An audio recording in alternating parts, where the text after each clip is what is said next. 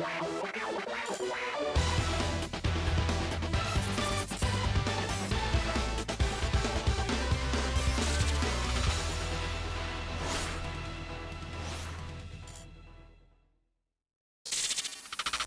everyone, how are you doing? This is MD Tech here with another quick tutorial. In today's video, I'm going to show you guys how to quickly and hopefully resolve if Windows 7 is stuck searching for updates on your computer or checking for updates. Now, I have made a previous tutorial for this, and if the steps in this video do not work for you, I'd recommend heading over to that video, and I should have a link in the description for that one as well. And rather than just be redundant and show both steps in these tutorials, I figured I just would make link to it in the bottom of this video, so check that out if this one does not work for you. There's no harm in doing either one of these videos. So just going to jump into it, and we're going to start if you're experiencing issues with checking for updates and it seems to be taking forever and it's not making any progress. This tutorial should be able to offer some assistance. So what you want to do is start by heading over to the Start menu, and you want to type in Services. Underneath Programs, you want to open up the Services option that comes up. Should be one of the best matches on the list, and you might need to just give it a second to load up here.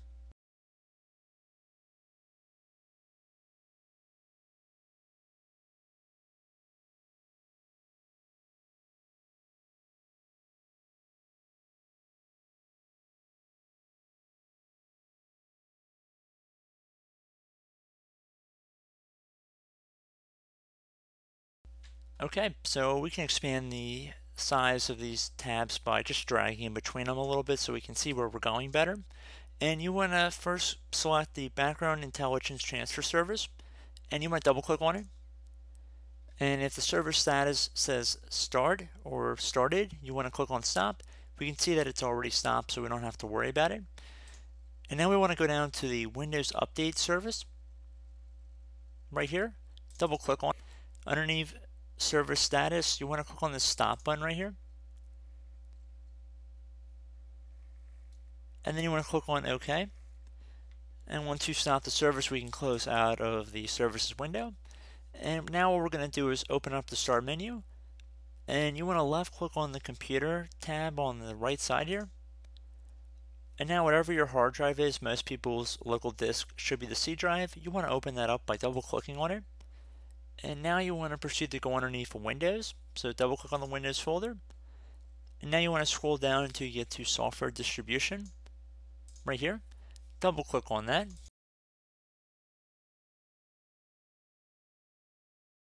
For anything that's listed in here, you just want to highlight over all of them.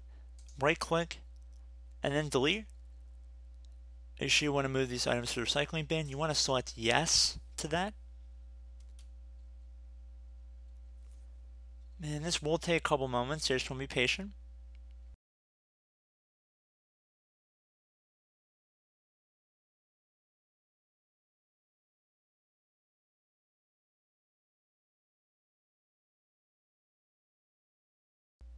All this is just a basically backed up cache version of the Windows updates that have already been installed. It doesn't harm anything to delete this out every once in a while, so just want to be patient here.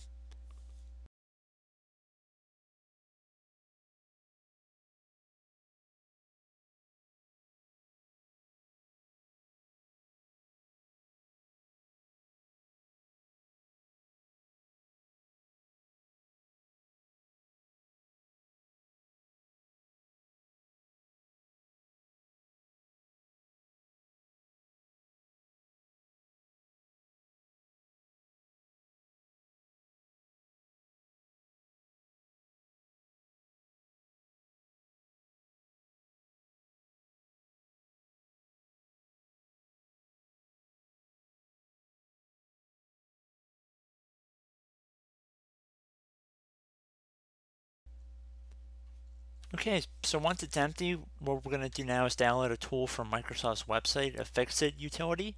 So we can close out of this window, and now in a new window on your computer, on your browser, you want to open up this page. And I'm going to have in the description of the video. This will be a direct download from Microsoft's webpage, and this should help troubleshoot problems you might be having with installing updates on your computer. And you want to click on the Open With. You want to make sure it's set to Diagnosing Troubleshooting Wizard, and then click on OK. And now you can close out your web browser. It should say troubleshooting, help prevent computer problems, Windows Update, find and fix problems with Windows Update. Click on this advanced option right here and make sure it's checked where it says apply repairs automatically, and then select next.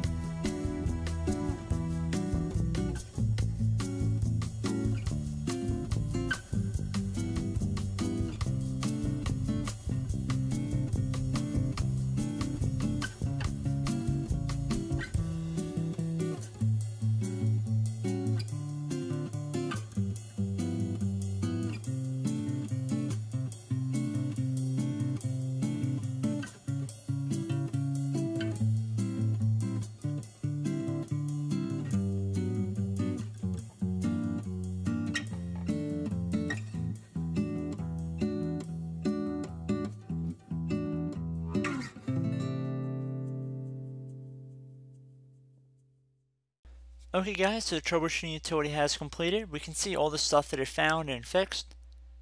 So that's definitely very nice. It'll go through that. And then I recommend clicking on View Detailed Information down at the bottom left to show you exactly what was found. So you can see how much it fixed right here. So definitely nice. But I do hope this brief video was able to help you guys out. And as always, thank you for watching. And I will catch you in the next tutorial. Goodbye.